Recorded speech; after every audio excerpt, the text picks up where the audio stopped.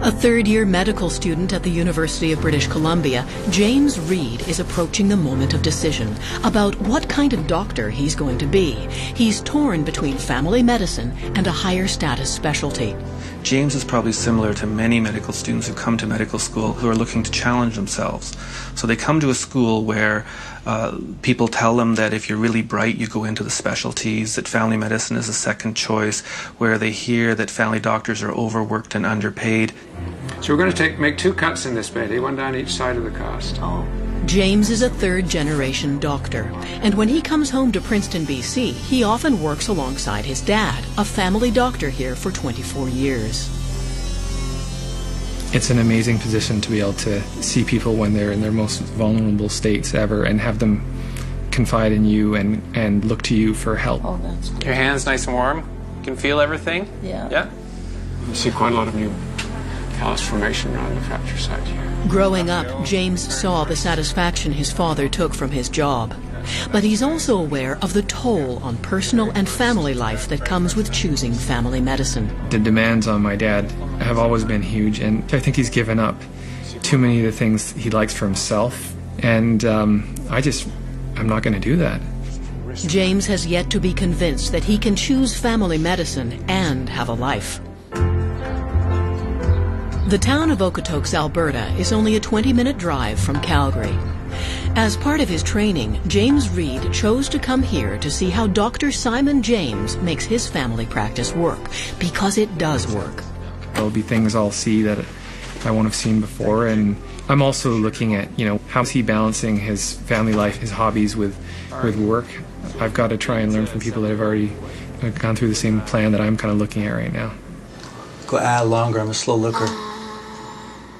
Dr. James tailors his practice around his life. No births, no hospital rounds, no burnout.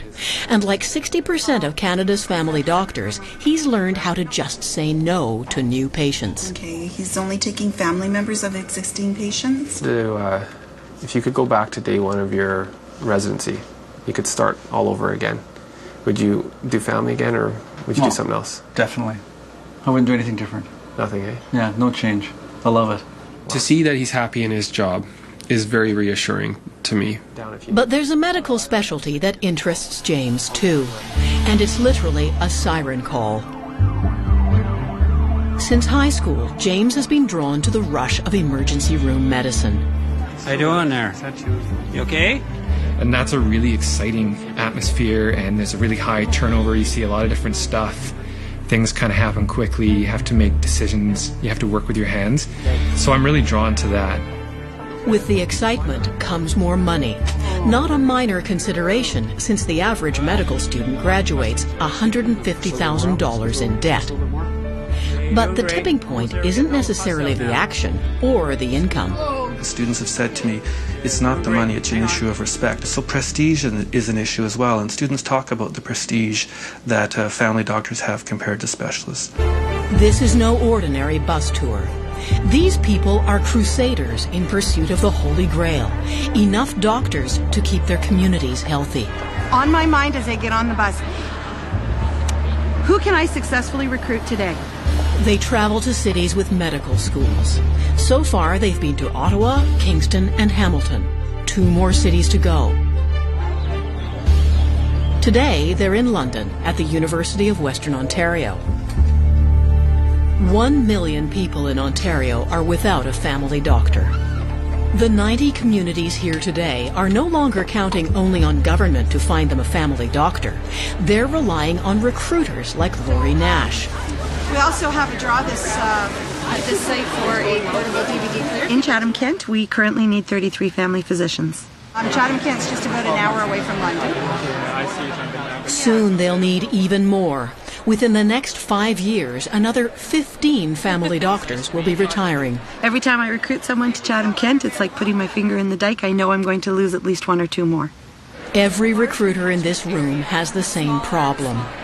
The Niagara region is currently searching for 94 family physicians. We need 23 family doctors. And we're looking for about 12. Lori and the other recruiters have just 4 hours to sell their community. Nice area. I you like your golfing, your water sports. So a lot of pretty high-tech toys. Very, very high-tech toys. For a medical student, a 4-year commitment to work in one of the underserviced communities can mean up to $40,000 from the Ontario government. And that's just the beginning. Because the competition is so fierce, communities fundraise so they're able to offer additional enticements. It's an incentive program we've got to try to encourage students to come to our community. We would help with things like ski memberships or golf memberships. There's no charge for their housing. We have their internet, cable, all the housing is furnished. We address needs like moving expenses, assistance with purchasing equipment perhaps for their medical practice.